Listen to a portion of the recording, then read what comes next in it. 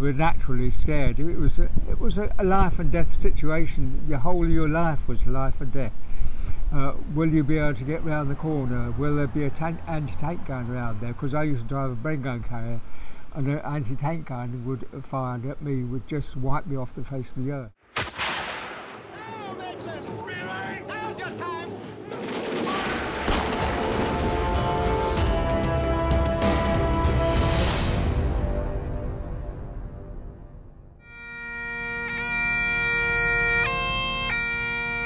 Together, the veterans sailed once more across the English Channel.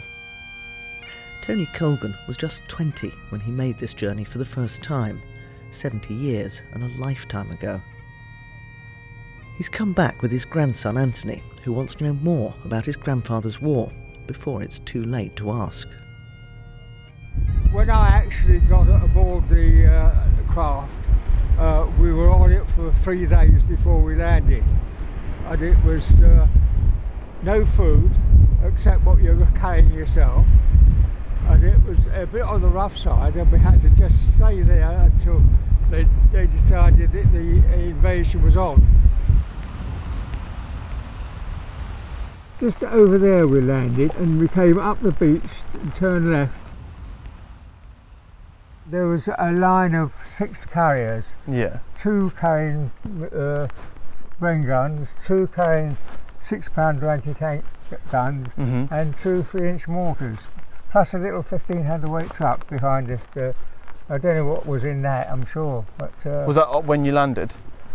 We all landed together, and that's how we formed up for our advance inwards. What was it like on the beach?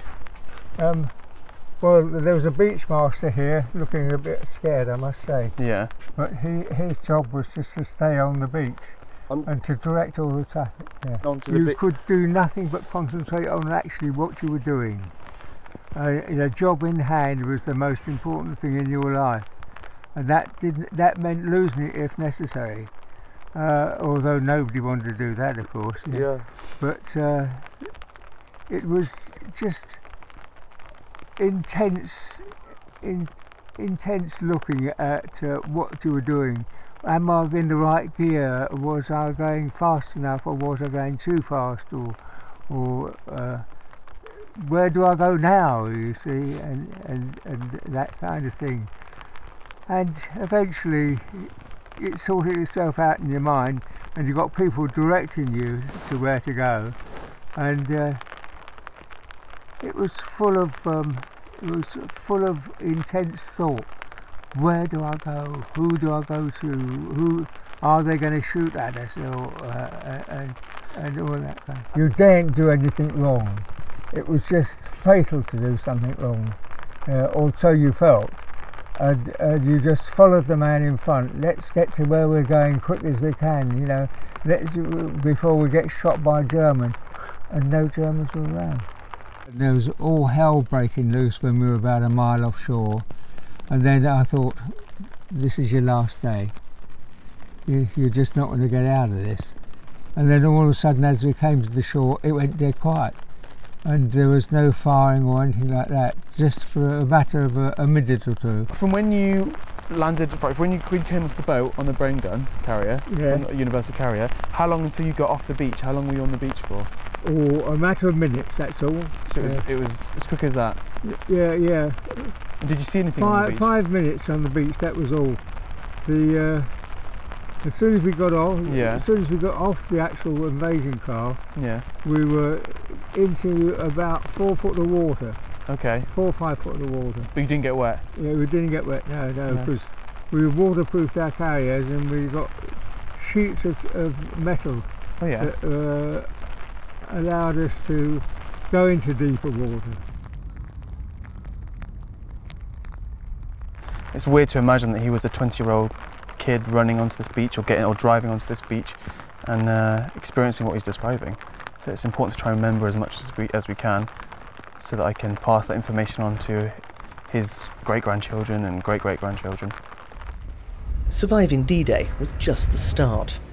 Only a week later, Tony helped liberate this Normandy village in a crucial Allied victory. We were down this road here, and there was a tank there knocked out, and that's it. We didn't go any further. It was too damn dangerous. That's why. And who was in the tank? It was a German tank.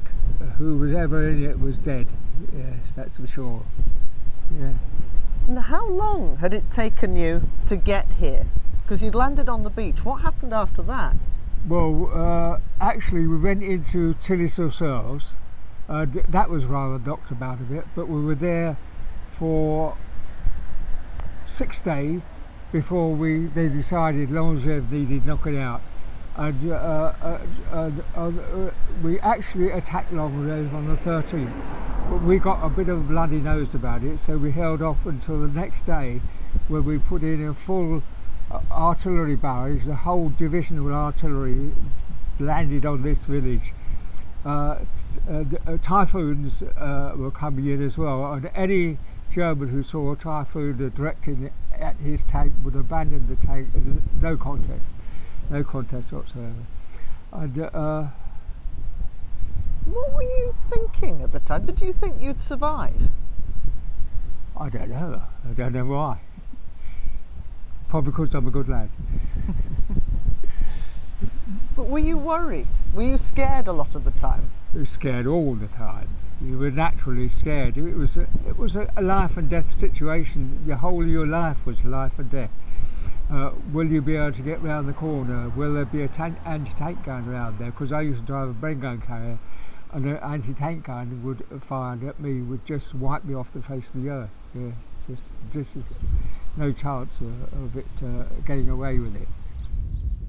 And then the RAF decided, after we'd been on the road for about half an hour, that they would. They didn't like the look of us, so one of them peeled off and dropped a bomb behind us and wrote off our 1500 weights up, and then machine gunned the whole column and missed everybody. Sorry, RAF, but that's actually what happened. So you were lucky not to be killed by your own side? Absolutely, yeah. Oh yes. I can even now watch the bullets hitting the ground beside us, and missing. Thank goodness. Well, what happened here then? You say you came to there and you saw a German tank, but German was dead. German was dead, and there was.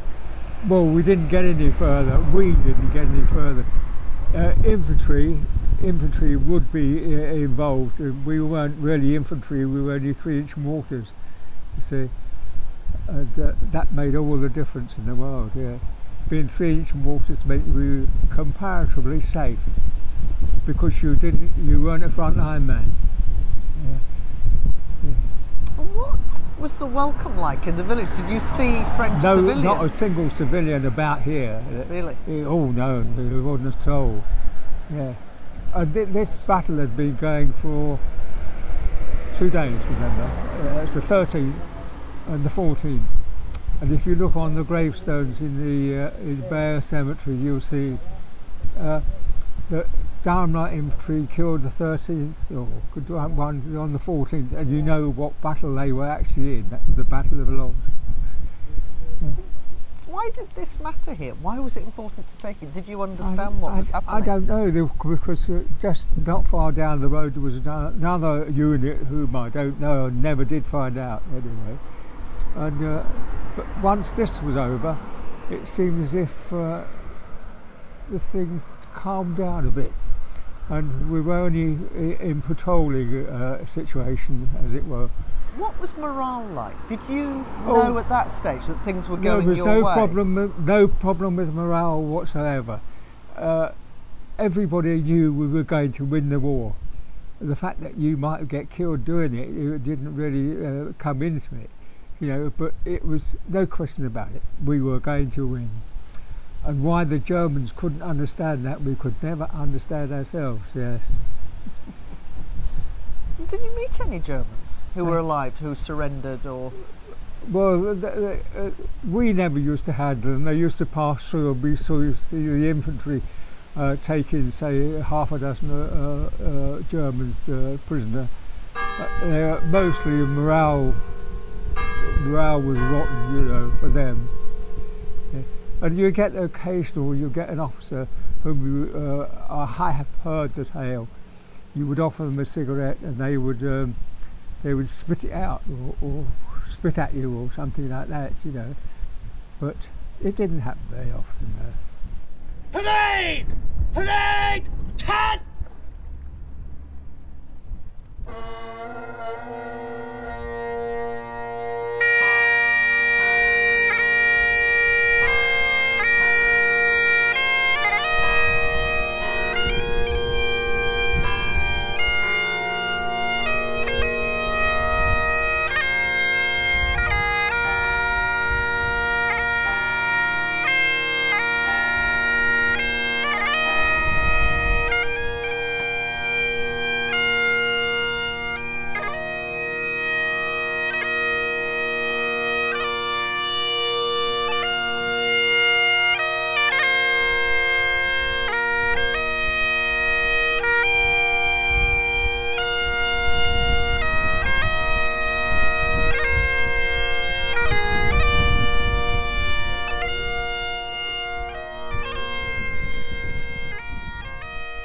They shall grow not old, as we that are left grow old. Age shall not weary them, nor the years condemn. At the going down of the sun, and in the morning, we will remember them.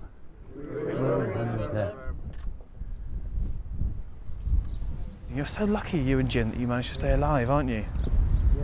As the Durham Light Infantry, Tony's unit, pushed further inland in the weeks after D-Day, the toll of the wounded and the dead rose quickly. That tree there is where the Colonel's buried. Which tree's that? That second tree in. What was his name? Colonel Woods, yeah, Colonel Woods, yeah. And did he die on D-Day? No, he died a week later at Longevre. Oh, really? Yeah, he was commanding officer and he was killed that Okay. day, yeah. Well, we lost 200 men over in one day, so there must 200? be a lot here. He's 27, he's 19. 19, yeah. It's just yeah. amazing, it's just extraordinary that they... They've not had a life. No, yeah, they Just didn't have a not life. had a life, yeah. Yeah. It says underneath, look, tell England ye who pass his monument, he died for England and here he rests content.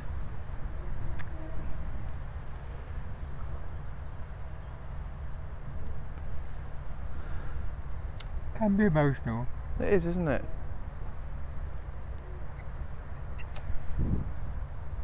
Yes, it's all right.